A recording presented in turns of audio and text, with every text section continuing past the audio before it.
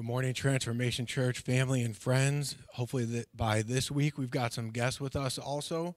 I want to welcome you to our next edition of online church service. We hope you've got a comfortable place at home. You have your family and friends, loved ones around you.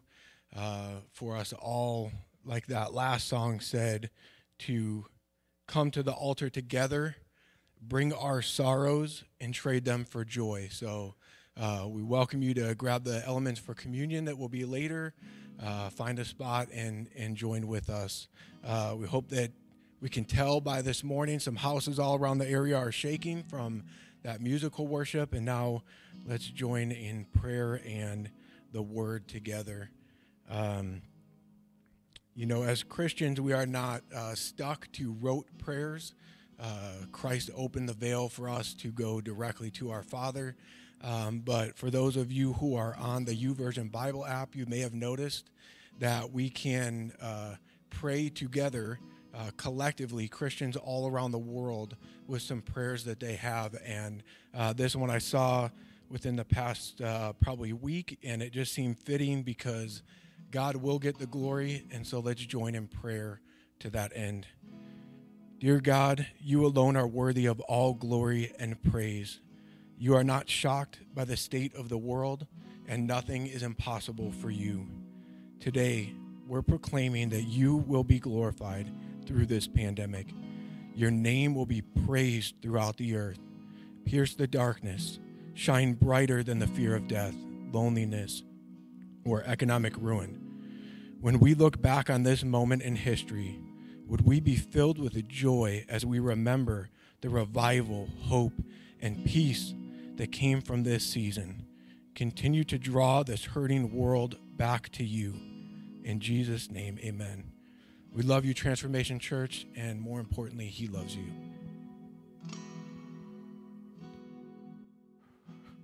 Hallelujah. Glory to your name, Jesus. Let's pray, family. Father, in the name of Jesus, Lord, we give these next few minutes to you as we dig into your word. Lord, we pray that you will be glorified. I pray that I will be able to speak clearly your word. Lord, please hide me behind your word and behind your power. Please go forth. Holy Spirit, work on our hearts, work on our ears to hear what you have to say to your church this morning. In Jesus' name we pray.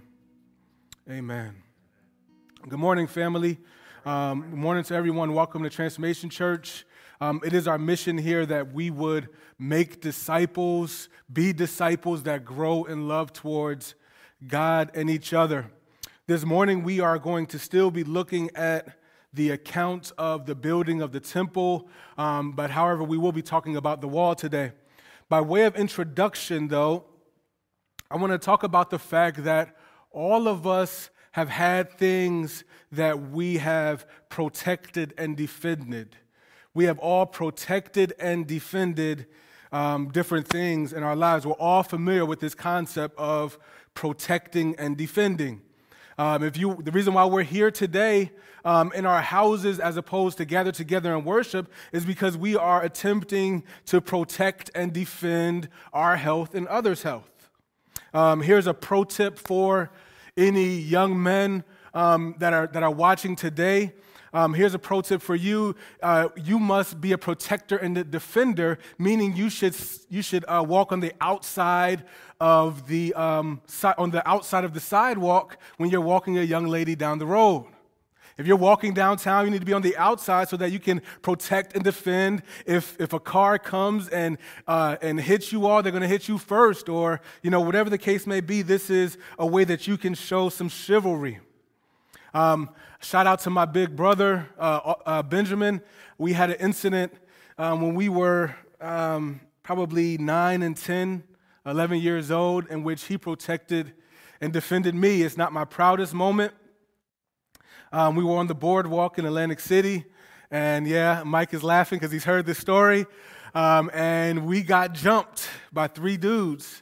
And, they were trying to shake us down. Do you have any money? So we was like, no, we ain't got no money. I think we might have had $1. We gave him that. And then it was like, well, take off your shoes.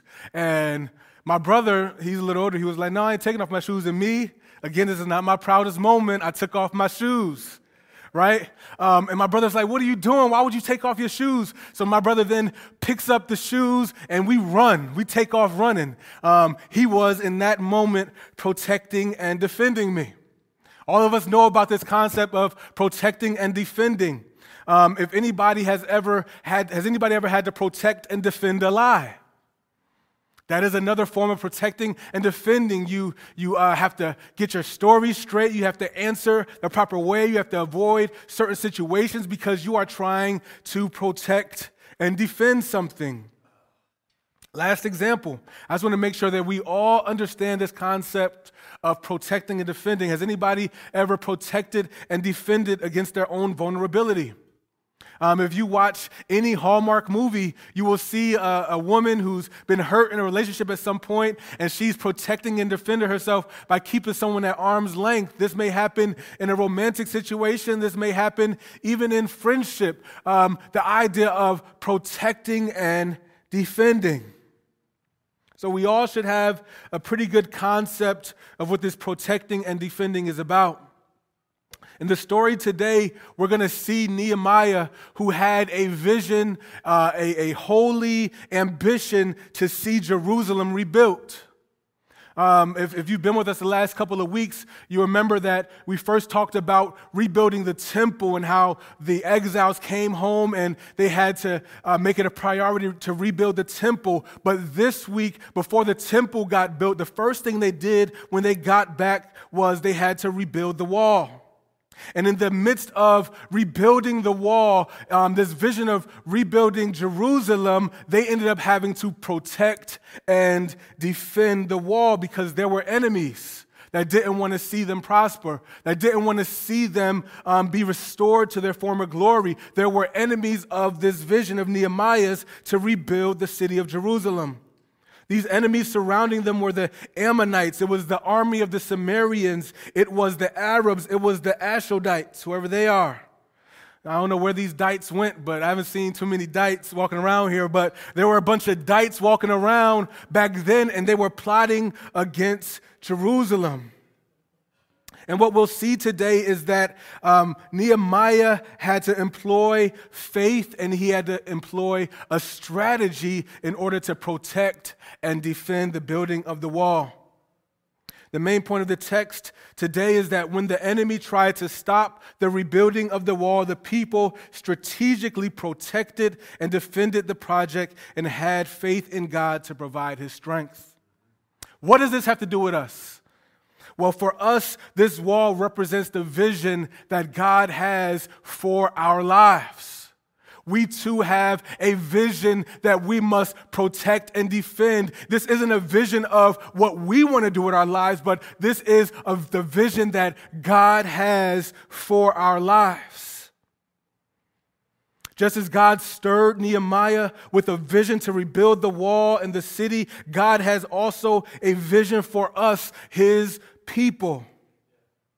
We must protect and defend the vision that God has for our lives. So let's use a definition for vision today as the God-ordained will for us that is for our good and his glory. Again, the God-ordained will, Steve, that God has for your life that is for your good and for his glory. Now, again, I don't want to get it twisted with anybody watching. The vision is not about our vision that we have for success or accomplishing certain things. But when we talk about vision today, we are talking about what God has in mind when he created you. Our good, his glory.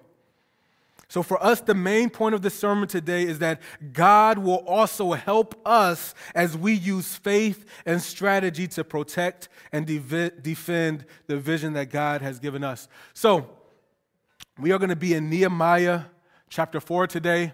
We're going to be covering a lot of ground, so we're not going to read it. We're going to we're going to walk alongside the text. And first, we want to look at 11 takeaways from the story of rebuilding and protecting and defending the wall. We want to see what we can learn from that. And then we want to look at 4 visions that God has for our lives, actually 5. visions that God has for our lives. So if you would turn with me to Nehemiah chapter 4.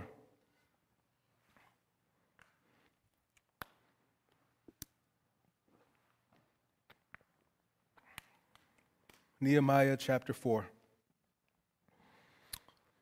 Takeaway number 1. Where there's vision, there is an enemy. Where there's vision, there is an enemy. Verses 1 and 2. Now when Sanballat heard that we were building the wall, he was angry and greatly enraged, and he jeered at the Jews.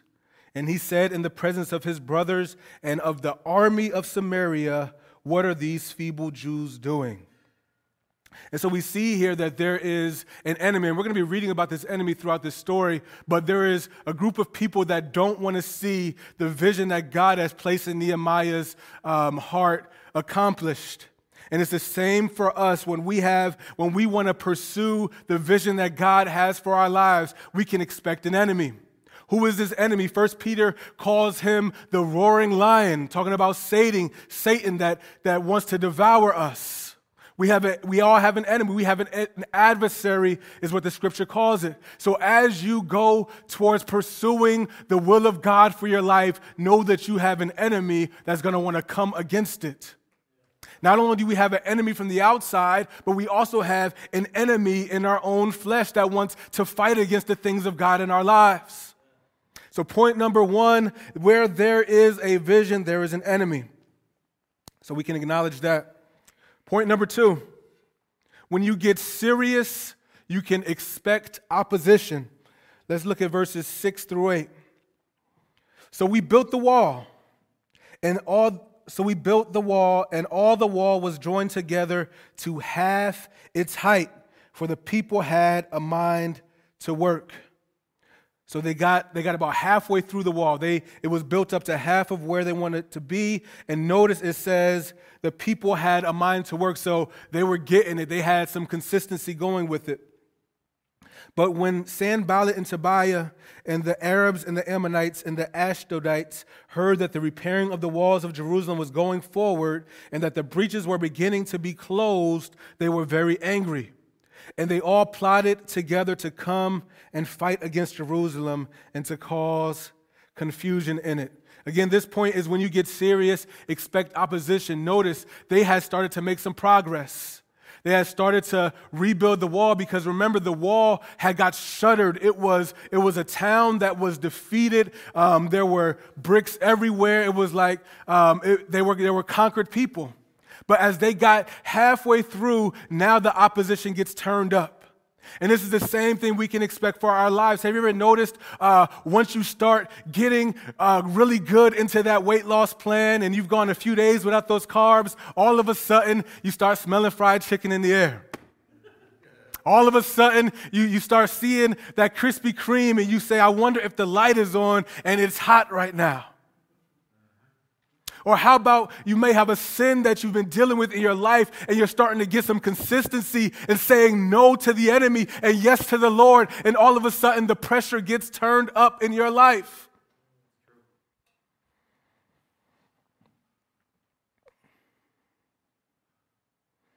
It said to cause confusion in it. As we have our mind made up to do the things of God, at times, this is where the fight starts coming in. This is when the enemy starts plotting against the vision that God has for our life. Why? Because he is our adversary. Point number 3, God can use our failures and our flaws. Let's look at verse 2. It says, what are these feeble Jews doing? Will they restore it for themselves? Will they sacrifice? Will they finish up in the day? Here's the key part. Will they revive the stones out of the heaps of rubbish and burned ones at that? So what they're getting at is that it's this, if you can get this picture in your mind of this wall that had been burnt, that had been knocked down, that had been shuttered, that had been in piles of rubbish, they were using these same bricks, this same material, this same mortar to rebuild the wall. And the enemy is saying, look at your failure. Are you going to still try to do this? Are you going to try to rebuild your life even though you have failure?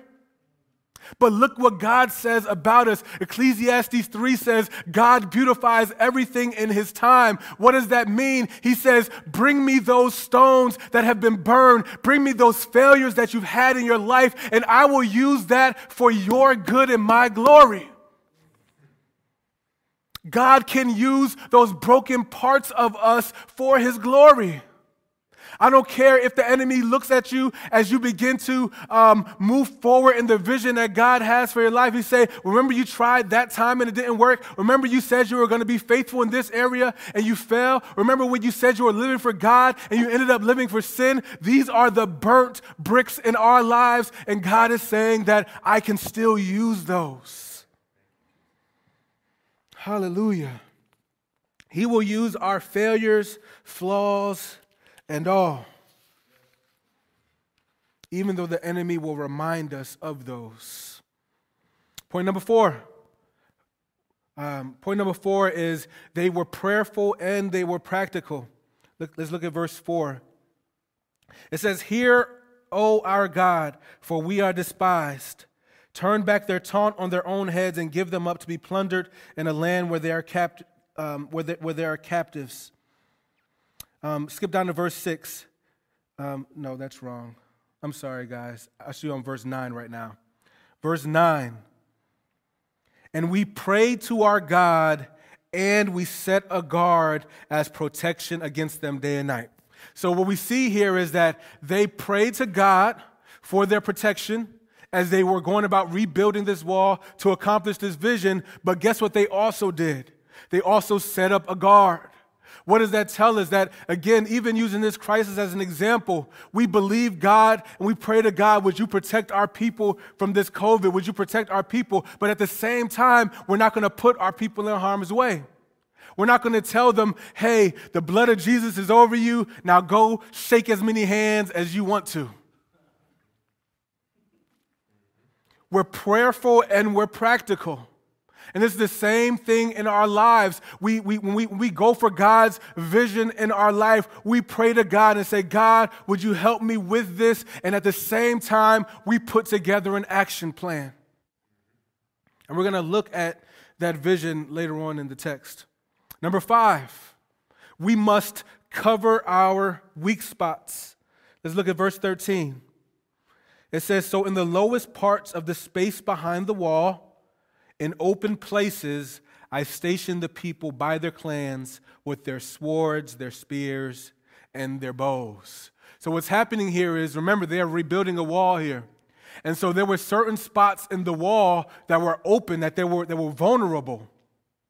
And so we must cut. What he did was he stationed people in those places where there were likely to be a breach. What does that say for us? That says, as we go about accomplishing God's vision for our lives, we must cover the weak spots. We must use our common sense. For example, Pastor Jonathan, he pastors at Hopewell Baptist Church. He used to be a member here. He gave us a tip, and I shared it with Ben, I think, a couple weeks ago. He talks about how, he's dealt with porn before in his life. And so one of the rules that he has is he doesn't take his telephone with him in the bathroom. Why? Because he's covering a weak spot. And it could be the same thing no matter what weak spots we have in our lives, we must cover those weak spots. If you tend to get into sin because you're around a certain amount of people, then cut those people off. If you tend to not be able to handle the liberty of consuming alcohol, stop consuming alcohol. If you're around people that can cause you to sin in terms of what you put in your body, stop hanging around those people. If you have a tendency to be around a person that causes you to sin, stop hanging around that person. Jesus said that if your hand causes you to sin, to cut it off. And so what they were doing were covering our weak spots. This has a myriad of applications. If I'm trying to accomplish the vision of God in my life and there is a part that I am not good at, what do? I cover that weak spot. Number 6, our faith is bigger than our fear. Let's look at verse 14. It says, "And I looked and arose and said to the nobles and to the officials and to the rest of the people, 'Do not be afraid of them. Remember the Lord who is great and awesome, and fight for your brothers and sons and your daughters, your wives, and your homes.'" And so what he tells them here is that we are not to be afraid of them, but to remember the Lord. So he was basically telling them, as you see the people that are coming against the vision of God, do not be afraid of them. Think about who is stronger than them. We serve a God who calls himself the God of angel armies. Our God is all powerful. So when we go against opposition, when there are things in our lives that we are afraid of, one of the things we're going to talk about in terms of our vision is about being an ambassador. If we are afraid, for example, of what people might say when we share our faith, not being afraid of their response, but instead thinking about our God who is bigger and more important than those people, or what their response would be. Verse 7, point number 7, the victory is not just for you. Let's look at 14b. It says, "And fight for your brothers, your sons, your daughters, your wives, and your homes." What does that mean? That means that we all have someone that we are influencing. There is somebody that is watching your walk with Christ and how you are stewarding your life for the vision that God has for you. Whether it is your spouse looking to how you walk with the Lord, or whether it's your children that get to see an example of how it is to live and walk in the vision of the Lord, or whether it is a coworker, there is someone that is watching you as you go about fulfilling God's vision in your life. And so as we walk in the vision that God has given us and we walk this Christian life, there are people watching, and we get to show them how good our God is, and we also get to show them what it looks like to walk in his Spirit. Number 8, we stay ready to fight. Let's look at verse 15. It says, "When our enemies heard that it was known to us and that God had frustrated their plan, we all returned to the wall, each to his work. From that day on, half of my servants worked on construction, and half held the spears, shields, bows, and coats of mail. And the leaders stood behind the whole house of Judah, who were building on the wall. Those who carried the burdens were loaded in such a way that each labored on the work with one hand and held his weapon with the other. And each of the builders had his sword strapped to his side while he built. The man who..." We'll stop there. So we must stay ready to fight. Notice there that they accomplished God's work, but they were also always ready for the attack of the enemy. And it's the same thing for us. As we go about living this life for Jesus, we must always stay ready in prayer. We must always be ready, knowing that this isn't just a natural, fleshly existence that we have, but there is a spiritual reality to our lives. What does that mean? That we don't have just a ho-hum, everyday, daily existence, but we also know that we are in a war. We never forget that there is an adversary, and we never let our guard down. One of my internet heroes and mentors is John Piper, and he's talked about something like this before, and he uses the comparison of a ship, and he says that this Christian life is not a yacht, it's not a party boat, it's not a Carnival cruise line, but instead it is a wartime aircraft carrier, where we are always ready to go into battle. And our communication, which is prayer, is a wartime radio. And this is how we live our lives. We live our lives in such a way that we never get too far from our sword, which is the Scripture. We never get too far from our communication with our general, with our God, which is the Father, in prayer. We always stay ready to fight. Number 9, we need each other. Let's look at verse 18b. It says, "The man who sounded the trumpet was beside me. And I said to the nobles and to the officials and to the rest of the people, the work is great and it is widely spread. And we are separated on the wall, far from one another. In the place when you hear the sound of the trumpet, rally to us there, and our God will fight for us." This is getting to the point that for them, if the enemy attacked, they wanted to sound that trumpet, and all of them would rally together at this central point to fight. And for us, it's the same way. We must, as we walk this Christian life, we must rely on our brothers and sisters in Christ to fight these battles with us. We are not called to walk this life as a lone ranger on an island, but instead we are called into a community of believers that pray with each other, that call one another when we are low, that rejoice with one another. We always have to be able to think not only about ourselves, but also about our other brothers and sisters in Christ. We rely on each other and we need each other. Point number 10.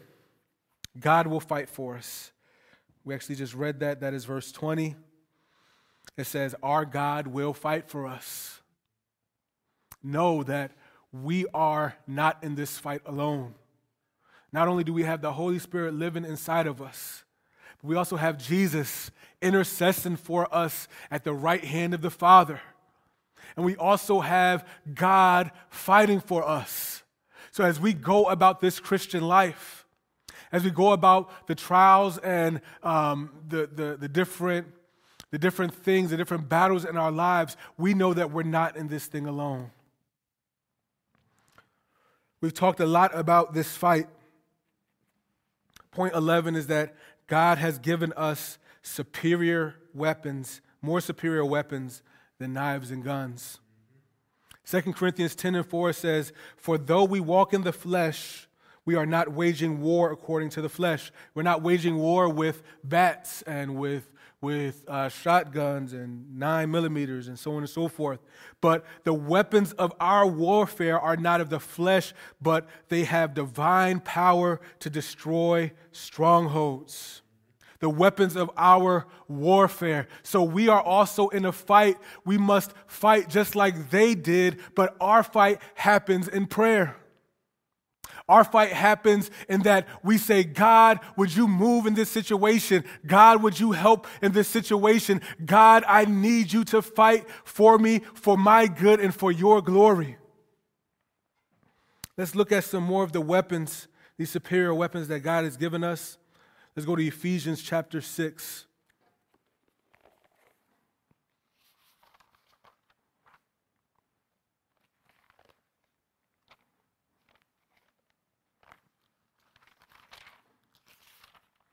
Ephesians chapter 6, starting at verse 10. Talking about the weapons. Finally, be strong in the Lord. That right there is a whole message in itself. Don't be strong in yourself, Ben, Kevo, but be strong in the Lord and in the strength of His might. So again, we are relying on God's strength here. Verse 11, put on the whole armor of God that you may be able to stand against the schemes of the devil. For we do not wrestle against flesh and blood, but against the rulers, the authorities, against cosmic powers over this present darkness, against the spiritual forces of evil in the heavenly places. Therefore, take up the whole armor of God, that you may be able to withstand in the evil day, having done all to stand firm. Here comes the weapons. Stand therefore, having fastened on the belt of truth, having put on the breastplate of righteousness. What is this truth? This truth is that's the word of God. And the truth is what God has to say about your situation. What is this righteousness? This righteousness is that we have Jesus' imputed righteousness. We don't have to rely on our own righteousness and our own standing before God, but instead we get Jesus' righteousness. And as shoes for your feet, having put on the readiness given by the gospel of peace. In all circumstances, take up the shield of faith, with which you can extinguish all the flaming darts of the evil one. What does this shield of faith mean? This means that we believe God no matter what, that He is sovereign and that He will help us in our battles. That shield of faith is strong enough to extinguish every battle that the enemy throws our way. Every dart of the evil one. And take the helmet of salvation and the sword of the Spirit, which is the word of God. This is the superior weapon that we have. That when we fight against the enemy, when we fight against the enemy that wants to frustrate the vision of God in our life, we use the Scripture. This is our rock. This is our sword that we swing to protect and defend.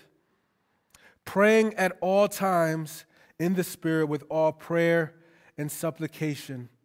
So for us, the way we battle is in prayer. So we see that God will fight for us and alongside us as we strategically fight for the vision God has for our lives. So now, what is the vision God has for you that is worth fighting for? What are these visions that God has for your life that is worth fighting for? I'm going to look at 4 today. Vision number 1, that you and your household would serve God. Joshua 24:14. Joshua was talking to the people on behalf of God, and he says, "Now therefore fear the Lord and serve Him in sincerity and in faithfulness. Put away the gods that your fathers served beyond the river in Egypt and serve the Lord. And if it is evil in your eyes to serve the Lord, choose this day whom you will serve, whether the gods your father served in the region beyond the river or the gods of the Amorites in whose lands you dwell." Here's the key part. "But as for me and my house, we will serve the Lord." So the first vision is that you would serve the Lord in your household. That starts with you. That you yourself will dedicate your life to the vision of serving the Lord. And then everyone that is under your influence. That is from your children. The Scripture tells us that we should raise our children in the fear and admonition of the Lord. That we should teach them about how great God is. That we should teach them the stories that are in the Scripture. And we should teach them the laws and the commandments. A few days ago, we're doing something interesting. During this lockdown, we decided to go through all of the movies of the Marvel Universe. And so we were looking at Thor the other night. And so we started talking about Loki because he was one of the main characters. And Loki is the quote-unquote god of mischief. And so we used that as an example around the dinner table, and we ended up telling the whole story of Jacob because Jacob, too, was a trickster. And so we were able to tell him that, and of course we were able to tell him the gospel at the end. But what was the point? We were, as parents, teaching our children the things of God. Even our adult children, they have lives of their own now. But guess what we still are able to do? We're still able to pray for them. We're still able to encourage them. We are still able to model the vision of serving the Lord. So that is the first vision that God has for our lives. Number 2, that you would walk in your calling. Let's turn to 1 Corinthians chapter 12. That you would walk in your calling for the Lord. What this is getting at is the idea of you living your life for a purpose spiritually. Living your life for the Master's use. Let's go to 1 Corinthians 12, starting at verse 4. It says that there are a variety of gifts, but the same Spirit. There are a variety of services, but the same Lord. There are a variety of activities, but is the same God who empowers them all and anyone. Here's the key part. To each is given the manifestation of the Spirit for the common good. So what is this saying? That everyone that is in the body of Christ has been given an assignment to do for His glory and in His kingdom. We saw the first part said that it can look a myriad of different ways, but you need to find a way that you could be serving the Lord. And it's not just public ministry. Maybe for you, your calling is to be a witness or a lighthouse at your job. Maybe your calling is to serve another person. You just should have a calling that is for God. Talk to the elders of the church if you need help figuring that out. Let's keep reading here. For to one is given through the Spirit. Through the Spirit, meaning that when God came and indwelled your heart with the Holy Spirit, He's giving you a gift. The utterance of wisdom, to another knowledge, to another faith, to another gifts of healing, to another miracles, prophecy, spirits, various kinds of tongues, interpretation of tongues. Here's the key part. All these are empowered by one and the same Spirit who apportions to each one individually as He wills. What does this mean? That means every single person in the body of Christ has been given a gift to use for God's glory. Everyone. So the number 2 vision that God has for our life is that we would walk in our calling. Number 3, that you would be an active and ambitious ambassador of Christ.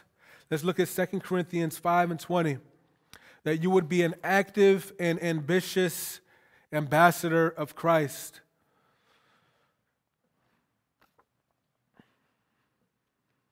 It says, therefore, we are ambassadors for Christ, God making His appeal through us. We implore you on the behalf of Christ, be reconciled to God. For our sake He made Him to be sin who knew no sin, so that in Him we may become the righteousness of God. So this is the idea of the fact that all of us have been called to be ambassadors. What are you an ambassador of? You are an ambassador of the kingdom of God. Meaning that your home is in the kingdom of God where God rules and reigns. That is the kingdom that you are from, and you are living in a world that is full of darkness. You are living in a world of sin, and it is your job to be an ambassador that points to our God and say, be reconciled to Him. Go into that homeland, which is the kingdom of God. That we would be an active, meaning that this is something that we do. When you're an ambassador, you don't necessarily win every single person that you tell about the kingdom of God. But your job is to tell about it. About 3 weeks ago, I was sitting with a guy who was selling me an appliance, and we were talking about our faith, and he was a Muslim guy, and he was telling me, I learned something new, which I didn't know, which is that Muslims trace their spiritual lineage from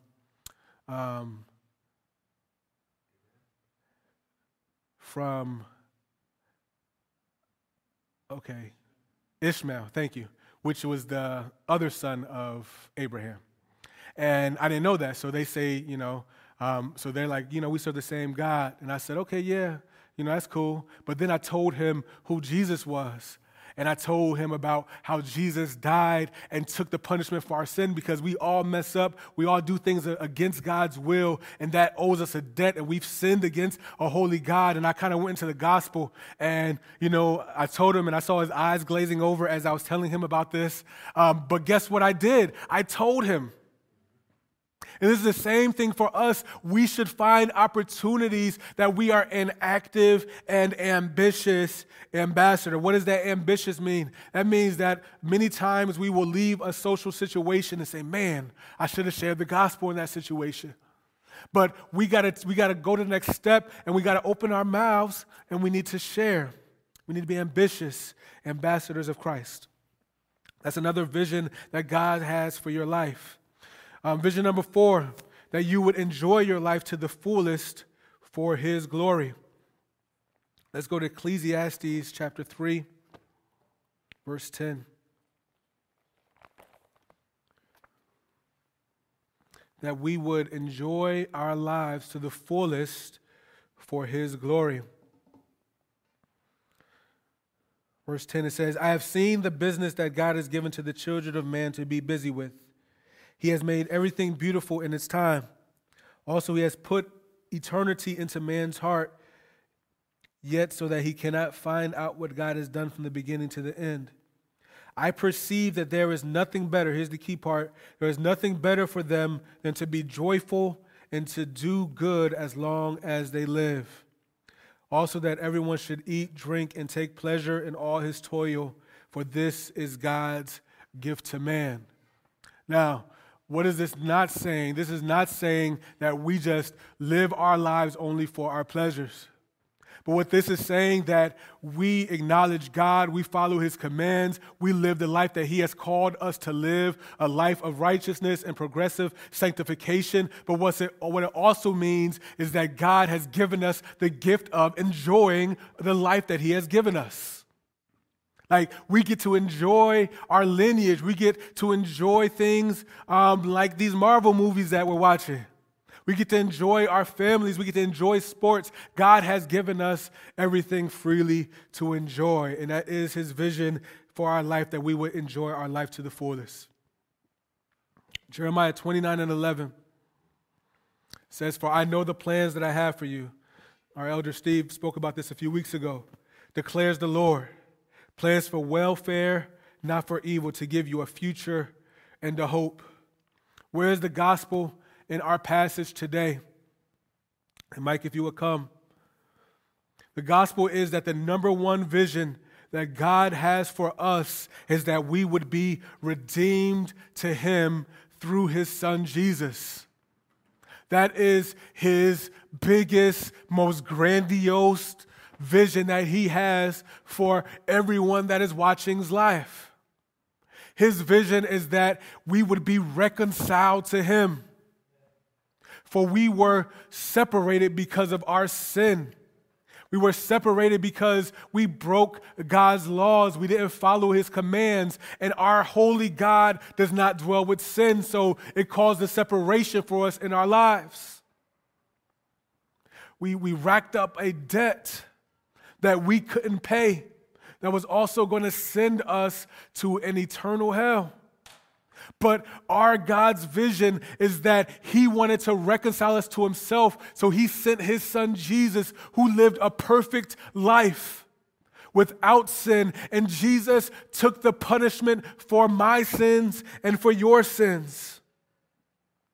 And when he took that punishment, it allowed, if we believe on Jesus, if we believe what he did for us, and we believe that he is Lord and Savior, and we follow him, then we will be saved, and our lives will be redeemed, and we will be reconciled with our God. That is the biggest vision that God has for us. And if we become his, he too will protect and defend our salvation. There is nothing that will be able to separate us from our God. I want to end today by reading Romans chapter 8, starting at verse 29.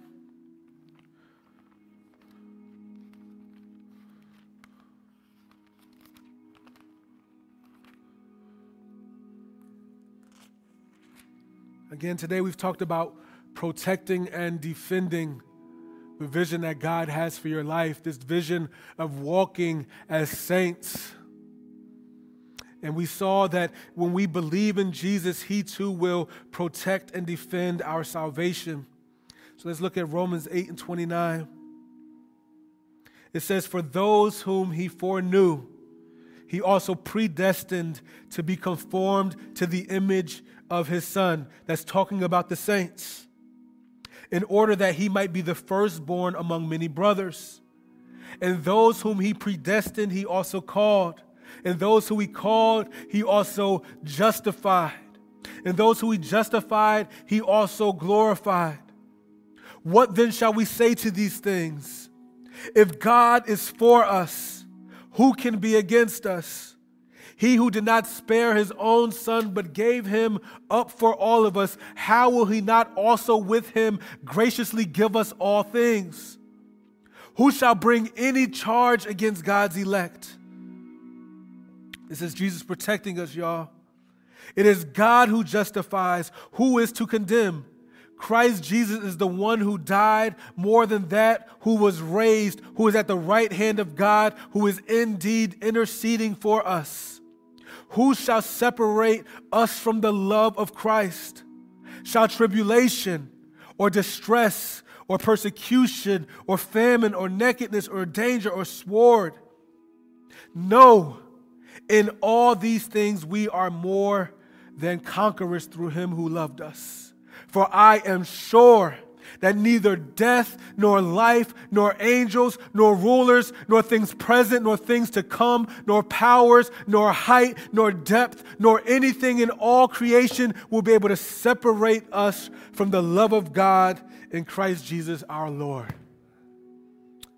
Jesus, our God, will protect and defend our relationship with him.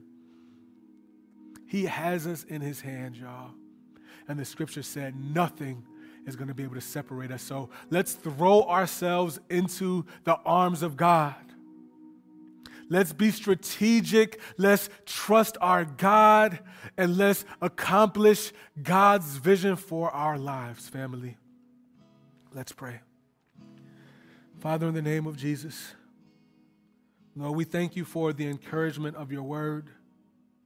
We thank you, Lord God, that you fight for us and with us. We thank you that as we go through this Christian life, which can sometimes be hard and which we have an adversary and we even fight our own self, we thank you, God, that by your Spirit and by your power, God, that we are victorious and that we are more than conquerors through you, Jesus. And even more than that, God, we thank you, Lord Jesus, that you have protected and defended our salvation and that you, in fact, have drawn us to yourself. We thank you for saving us, Lord. So, Lord, I just pray for our family, Lord, all of the family members of Transformation Church, Lord. Lord, you know what battles they have in their lives.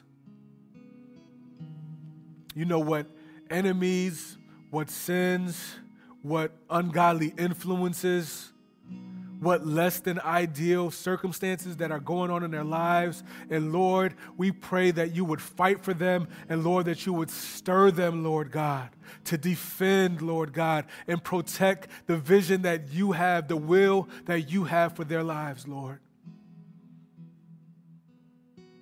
Don't let us live in complacency.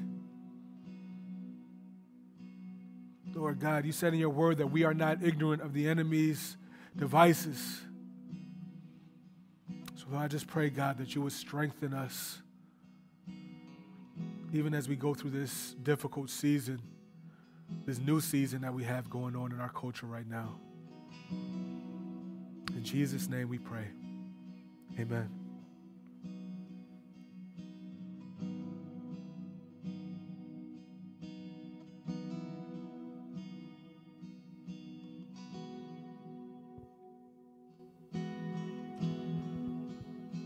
For those of you who have responded to Jesus' call to follow me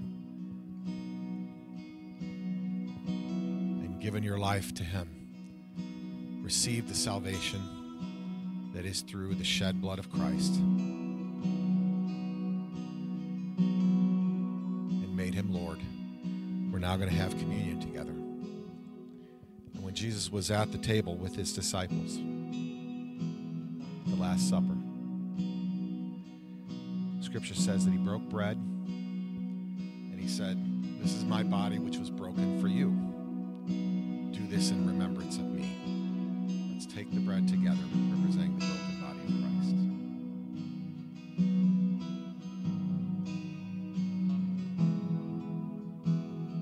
The word tells us that in the same way he took the cup, saying this was his blood, which is shed for us. We know that only through Christ and his sacrifice and shed blood on the cross can we be forgiven of sin and have a relationship with God. Let's take the cup together.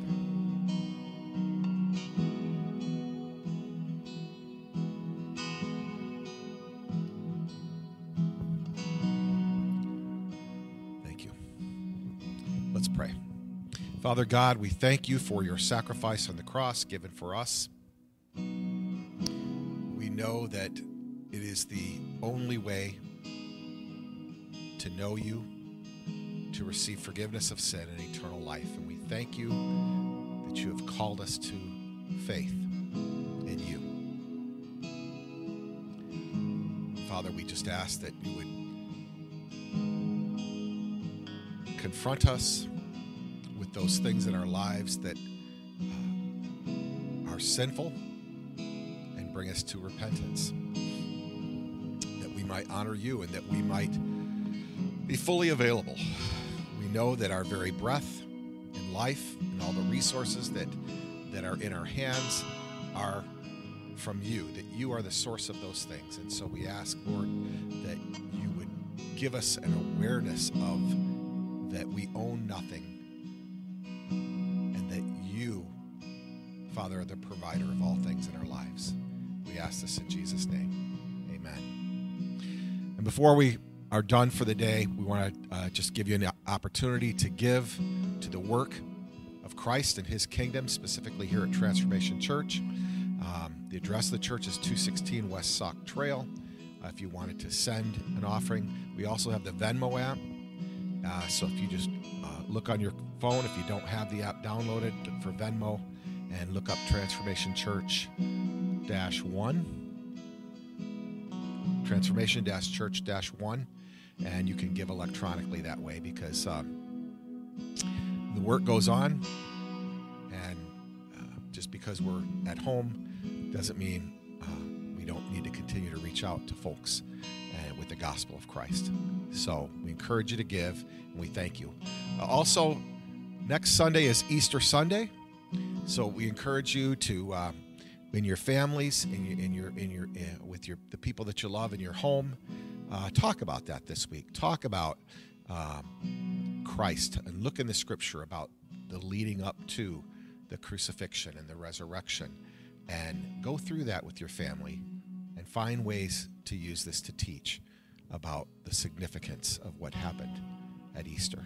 So thank you. Hope you have a great week. We're glad you joined us this morning.